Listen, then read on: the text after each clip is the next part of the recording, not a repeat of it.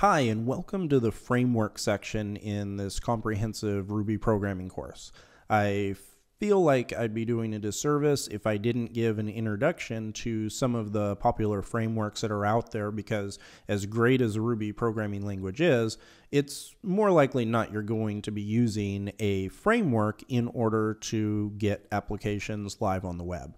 So these are not going to be courses or sections that teach you how to build complex applications at all. It's more to give you an introduction to the system itself and to frameworks. So I'm going to start off showing you the basic Sinatra framework. It's known as a very popular Ruby framework, and it's really popular because it's very lightweight, it's very fast, and it's very flexible because it's all built in Ruby, and it gives you the ability to not really have a lot of code specific to Sinatra. More than anything else, it simply lets you run your Ruby code on the web, and you can get an application live literally within a matter of minutes, which is what we're going to do right now. So I created an empty directory right here called Hello Sinatra, and I'm going to just create a couple files here. So I'm going to say touch and say, let's see, we want to do touch and do app.rb and then config.ru and create both of these. And now we're going to have access to these right here. Okay, so in the config.ru, this is where we're going to set up our server configuration. So I'm going to say require.app or /app. So this is going to speak directly to this app file. And then I'm going to say run hi Sinatra. And you'll see what this is going to be mapped to. This is just going to be a plain old Ruby class. So here, I'm going to come to the app.rb file, and now just first thing I'm going to do is require Sinatra. And just so you know what this means, and also so you can get it working on your system if you're following along, let's open up the terminal right here.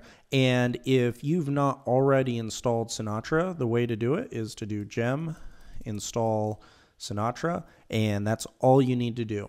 So if you went through the section on Ruby gems, Sinatra is simply a gem, just like Rails. So that's all you have to do to get it live on your system. So I'm going to say require Sinatra, and now remember we called this hi Sinatra class.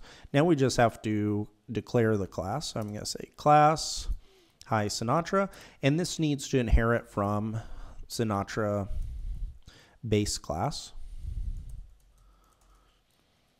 I'm going to fix my indentation here. Okay, so I'm going to start off with the really basic one. So I'm going to say get and just /, which means this is going to be the root of the application.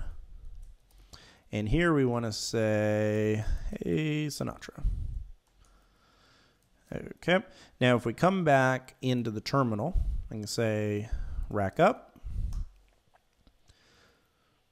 Okay, and it says it's listening on port 9292. So let me copy this here in the terminal, and I'm going to grab a browser window, paste this in, and you can see there we go. It says, hey Sinatra. Now if I go to anything else, you can say Sinatra does not know this ditty, and it gives you some other options. So it even gives you an idea. I love their error messages. If you wanted this to work, all you'd need to do is copy exactly what they gave you here and make the change, paste it in, and come back. And you can see it doesn't work because we need to restart the server. Hit rack up again, come back, hit refresh, and now this all works. So that's pretty cool. And you can see how quick it was to get a Sinatra application live. Now I want to show you one other thing and show you how you can also work with parameters. So say that we wanted to get anything. Say we want to get your age right here. If you put this right in front of it, this turns age into a symbol or a parameter, and you give Sinatra the ability then to access it. So I'm going to say get / colon age. And now if I do this, I can do some string interpolation. Say, hi,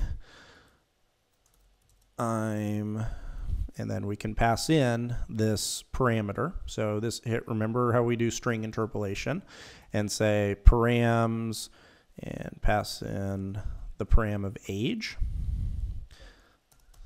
So years old. Okay. And now let's stop the server, start it back up again. And now if we come back to the application and say 32, it says, hi, I'm 32 years old. You notice how it took this parameter right here and slid it right in just like a variable or anything like that.